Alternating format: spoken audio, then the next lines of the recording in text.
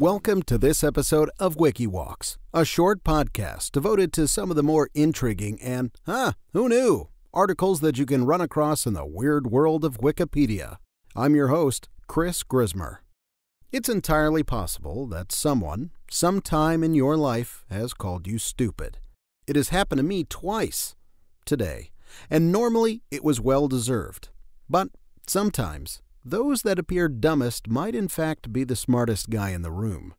Such is the crazy story of former U.S. Navy Petty Officer Second Class Douglas Hegdahl. Douglas Hegdahl was born on September 3, 1946, in Clark, South Dakota. Being from a small town, Douglas once joked with a reporter that he'd never been east of his uncle's Dairy Queen stand in Glenwood, Minnesota, or west of his aunt's house in Phoenix, Arizona. So when a military recruiter approached Douglas in the 60s, he saw an opportunity to see the world, answer the call, and join the United States Navy. He began his service in 1965 when he was sent to San Diego for boot camp. He was then assigned to the USS Canberra, a missile cruiser positioned in the Gulf of Tonkin, 3 miles off the coast of Vietnam.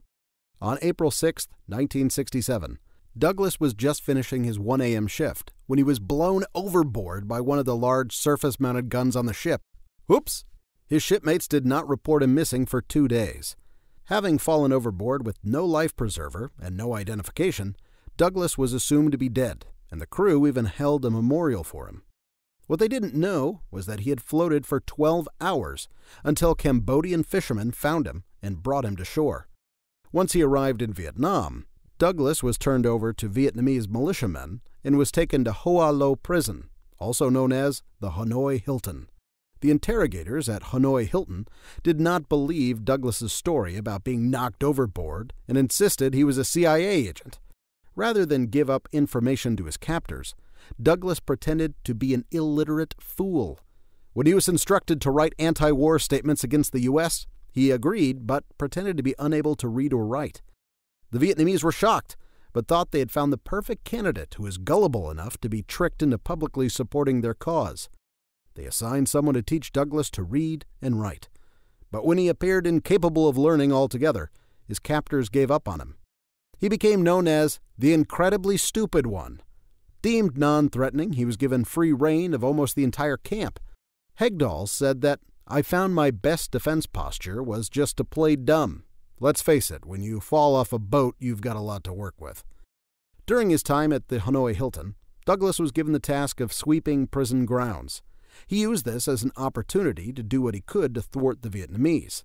When no one was looking, he once filled 5 army trucks' gas tanks with dirt and leaves so they would not operate. Douglas would also take advantage of his freedom within the camp, often passing notes and communications with other prisoners as he swept. His most amazing accomplishment, however, was saving the lives of hundreds of prisoners of war and providing a wealth of information about Hoa Lo Prison to the United States.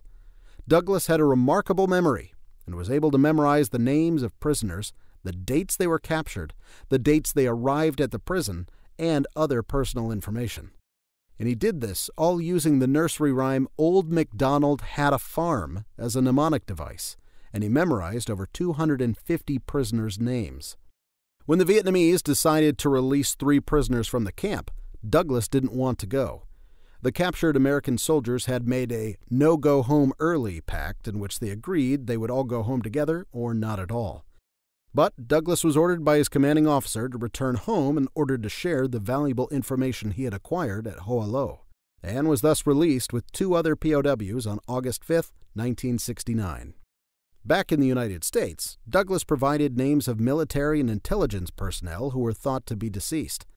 His global impact came when he confronted the Vietnamese at the Paris peace talks in 1970. The information Douglas provided, including the locations and horrible conditions of prison camps, as well as the torture practices used by the Vietnamese, were finally shared with the world. Exposing the Vietnamese this way led them to keep POWs alive until the war was over, saving hundreds of prisoners. To quote the man himself, he said, "That was the thing I was probably most proud of. It was to change the status of quite a few people from MIA to POW." History is littered with stories of true heroes doing incredible things under terrible circumstances. And if U.S. Navy Petty Officer Second Class Douglas Hegdahl can remember 250 names, then surely we can remember his.